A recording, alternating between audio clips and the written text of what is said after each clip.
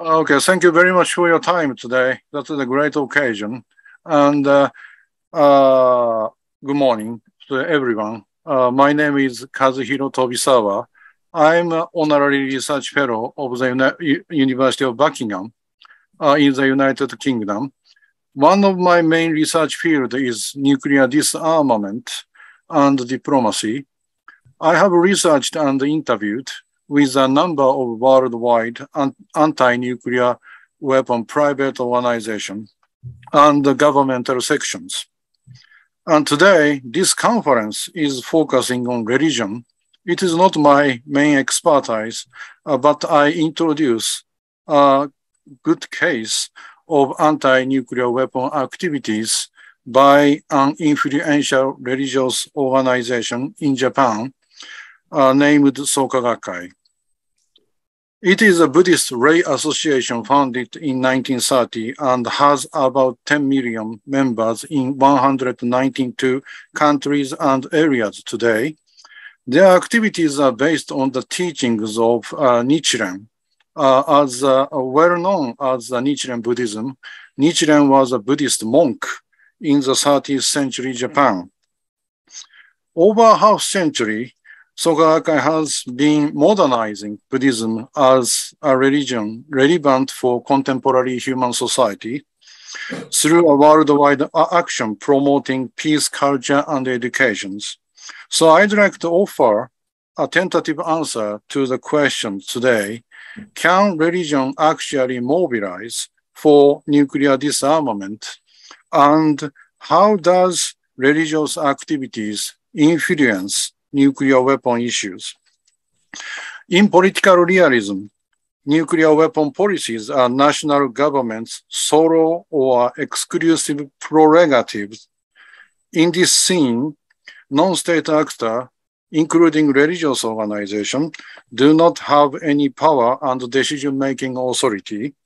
However, bilateral or multilateral political negotiations on nuclear weapon issues between governments have been deadlocked for a long time in history. As an actual example of a non-state actor playing a relevant role, in this presentation, I'd like to introduce a private diplomacy record of Daisaku Ikeda. He is the honorary president of Soka Gakkai, and his private diplomacy with the United States, the Soviet Union, China, and Japan during the Cold War. So today, I speak about 4 categories: fundamental causes of nuclear weapon issues, Nichiren's teachings in the 13th century, and Daisaku Ikeda's peace philosophy, Ikeda's private diplomacy during the Cold War, and Japanese Soka Gakkai's actions against nuclear weapons. Fundamental cause of nuclear weapon, what are them? In the view of international relations, nuclear weapon issues are exclusive political matters between nation states and their governments. So it appears that non-state actors do not have any right to make decisions or authorities on such as high political matters. However, many of diplomatic and political negotiations I mentioned before on nuclear weapon issues, such as the six-party talks with North Korea in early 2000s, have been detracted. Not only there are no positive progress, but they have also been getting worse year on year. In fact, the number of nuclear weapon states have been increasing. It looks like another nuclear arms race today. Also, as you may know well, but the nuclear weapon states and the states protected by their nuclear umbrella have been depending on the strong policy nuclear deterrence. Professor Thomas Schelling, an American authority of economics, game theory, and a strong supporter of nuclear deterrence, expressed strong doubt about whether a world without a nuclear weapon was truly desirable. His theory is premised on the argument that the abolition of nuclear weapon would not eliminate nuclear threats and would only result in creating further tension in the world. He underlines that countries with a past history and know-how in producing nuclear weapons would resume weapons production, which would lead to a world where full readiness for the deployment of these weapons could be planned and executed in any time. That means human beings will never abandon such as the technology of the world's strongest weapons. Such as the stream, more countries rearming, including nuclear development, will be encouraged more with the lesson of Ukraine today, unfortunately. The role of governments is very important. That is undoubtedly, but only their political and diplomatic efforts cannot be resolute such as serious issues. The Thomas Schelling logic indicates that the simple eradication of nuclear weapons will not result in putting an end of political tension or conflict among countries and international society. So actually, what are the nuclear weapon issues? They are kind of often defined as issues of political, diplomatic, security, or human rights. All of them are correct, I think, in each point of view as surface. What is the fundamental cause of nuclear weapons? That fundamental one is it is because of confrontation between states, no doubt. Why do they confront each other? Why do states intend to possess nuclear weapon finally? Underlining the development of nuclear issues exist fundamental problems such as religious or ideological confrontation, territorial disputes, or resource acquisition, where negotiation and compromise among countries are difficult. Such as political tension and conflict trigger nuclear issues. Therefore, the weapon issues, of course, including the nuclear issues, will always be secondary issue and a secondary factor. So there are many direct causes, but that is the escalation. That is the fundamental thing. That is the escalation of fears among the leaders and the people's minds as a fundamental point of view. States tend to develop nuclear arms in when the state is under tremendous felt being isolated, when states put themselves extremely disadvantageous situation. So that is a very similar situation to the common situation in the Second World War and the Cold War. Those occasions accelerate nuclear arms race, actually. So my research finding and suggestion is there are limitation of government efforts and the need for collaboration between governments and the civil society organization, which is low politics and for prevent diplomacy.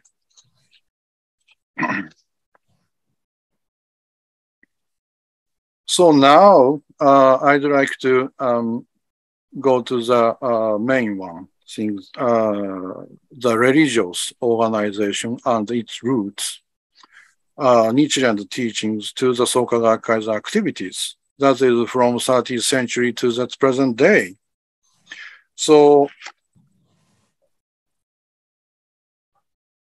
because of, first of all, I'd like to mention about Nichiren, a Buddhism monk. Because of his main concept was individual happiness based on Mahayana Buddhism, Nichiren was very, very rare figure, focused on the world itself, not nations, despite almost all people in Japan only focused and aware on the Japanese country and Japanese land. No other countries and no citizens. Of course, that is a 30th century. But he often mentioned about Sanskrit word, Jambodhabupa. That means entire world, many times in his teachings and writings. He underlines that global peace for individual happiness.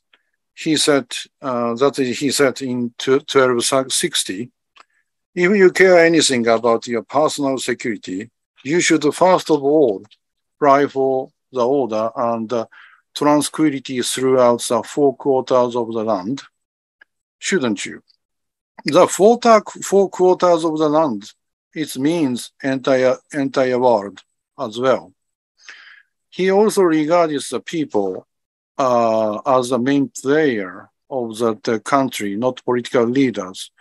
He said the king sees his people as his parents. That is very rare in Japan because it was a feudal society and a feudal government.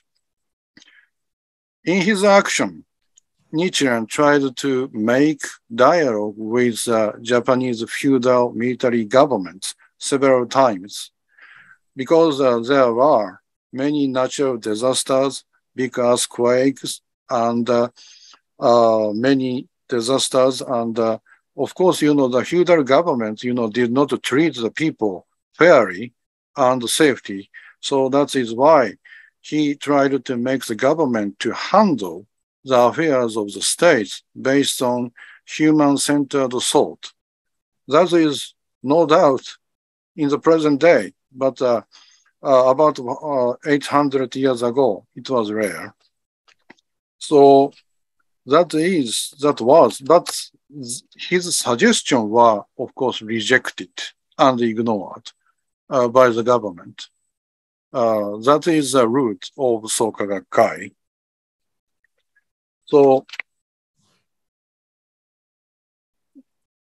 So now, present day, what is Soka Gakkai's actions and philosophy? Of course, that is the roots of Nichiren, but that is, I'd like to mention about Daisaku Ikeda's philosophy.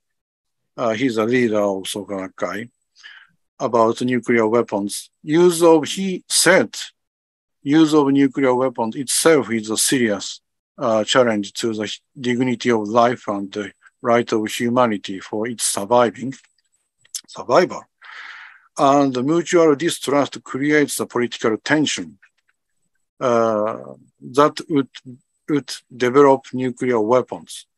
He said mutual distrust is a core problem of the nuclear issues. Then he introduced the Mahayana Buddhism conceptual framework, dependent origination. Japanese, the character said engi. All things mutually supportive and related. The former living and modern philosophy might term and semantic form. It is, he said at Harvard University, his lecture. So that is a fundamental problem and core issue of the nuclear weapon that he mentioned. So he actually example, he gave assumption relations between the politics, economics, and the cultural and educational exchanges. Because mutual distrust is a core problem, and the political and economic interest is a kind of very small and surface problem. So in order to resolve, the difficulties of mutual distrust, that cultural, educational, and peaceful exchange is important, he believes.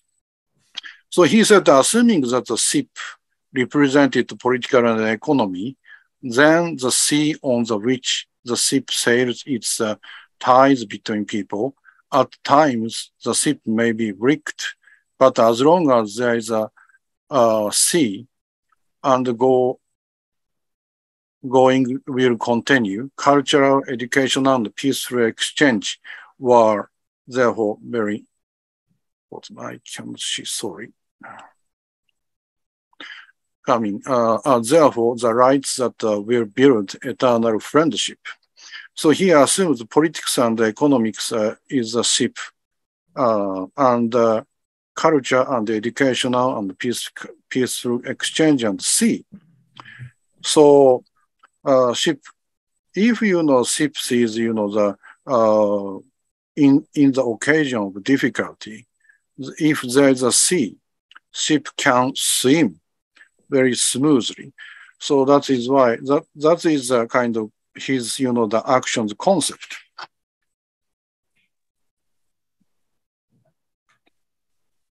So in his action during the Cold War, with his conviction, Ikeda conducted his private diplomacy, that is law politics centered on cultural and educational exchanges. He applied the rule of messenger to the four countries, United States, Soviet Union, China, and Japan, which broke up their diplomatic relations and communication channels at the time. The outcome of his private diplomacy, it was normalizing diplomatic relations between Japan and China, and also that mitigating tension between the USSR, the Soviet Union, and China. For example, in the meeting with the Soviet Union, Prime Minister Kosygin, President Ikeda asked, that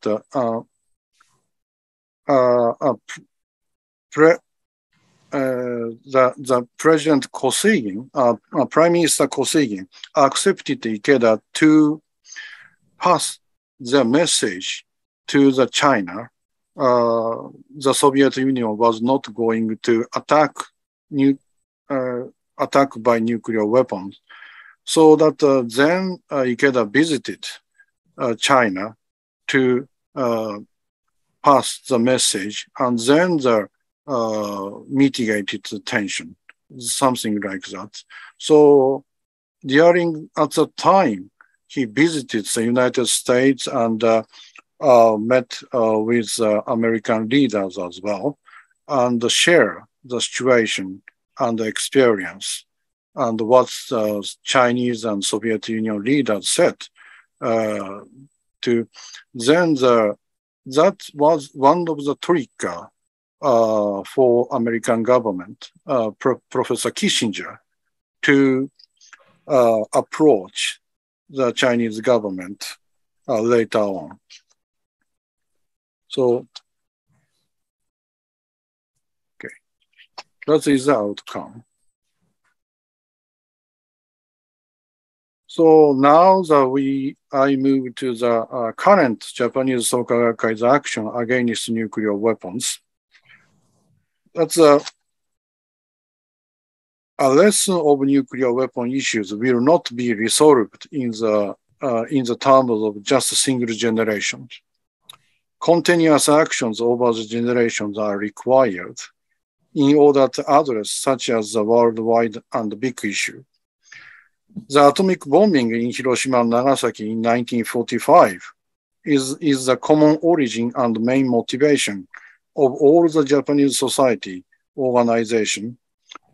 society organization against nuclear weapons, including Soka Gakkai. Soka Gakkai, the Japanese Soka Gakkai is the first organization in Japan calling for abolishing nuclear weapons.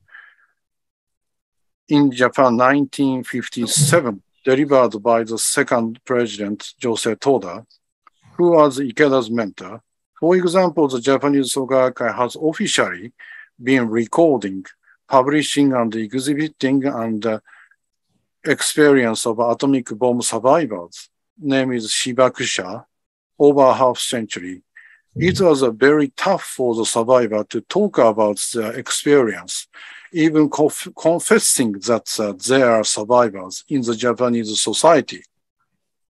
At that time, in fact, they were discriminated people, and they and their family had a serious disadvantage in getting jobs and even getting married.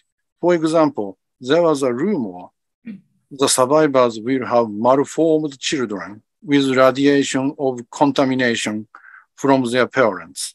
So many of them have not been talking about details of their experience. Soka Gakkai in Japan regarded it is one of the most important anti-nuclear weapon activities to pass the first-hand experience with the survivors' real voice down to the generations.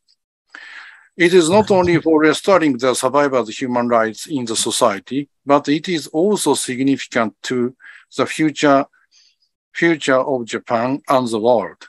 In 2005, for example, Soka Gakkai Women's Peace Committee made a movie based on the experience of 180 women survivors. In fact, today, many anti-nuclear weapon civil society organizations in Japan seriously suffer stagnation in their activities, mainly due to aging of survivors and fading memories of nuclear bombing, as well as shortage of successors willing to take on the mission. However, excuse me, I'm extremely sorry, but could I ask you to move to your conclusion? Sorry? Would you be kind enough to move to your conclusion, if I may? Okay, that's fine. Okay, because we're running out of time. Sorry, that is okay. So, Japanese, yes. Okay, I mentioned about the Japanese, the activities, and so the conclusion is Soka Gakkai is the organization or the pioneer against nuclear weapons. Their actions have been based on Daisaku Ikeda's philosophy and private diplomacy as law politics centered on cultural and educational exchanges. He played as railroad to mitigate tension and encourage mutual understanding, especially in the region of Northeast Asia during the Cold War. In some aspect, it can be said that Ikeda and Soka Gakkai have revived the Nichiren Buddhism to the present day as activities against nuclear weapons. There are my research findings relating to religion. Thank you very much. Sorry for overtiming.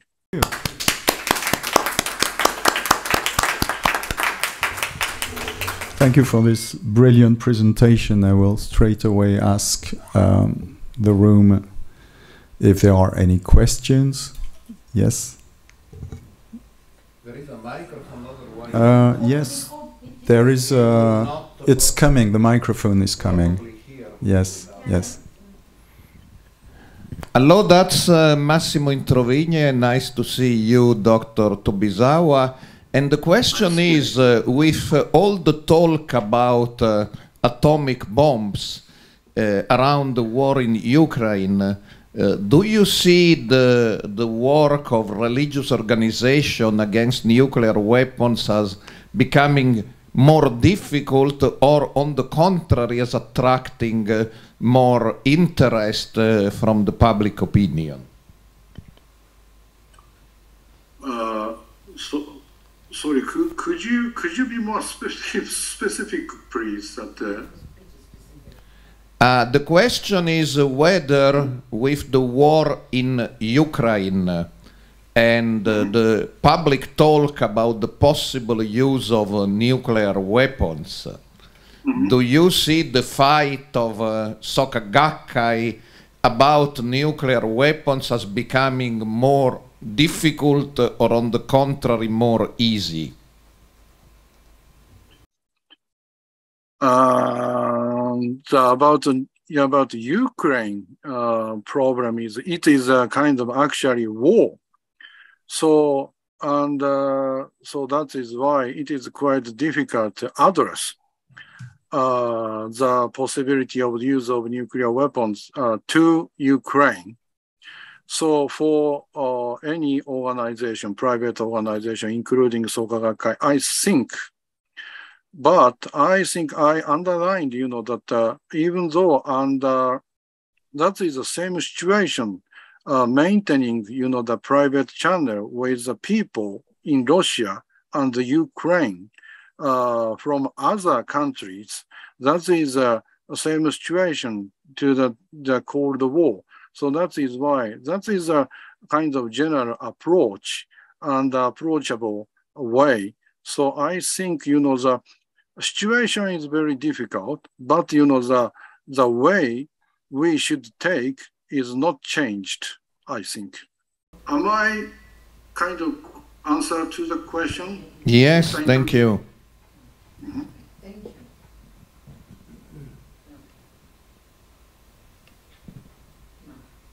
No other question? Okay, well, thank you very much for being with us this morning. And we'll move on to our next speaker then.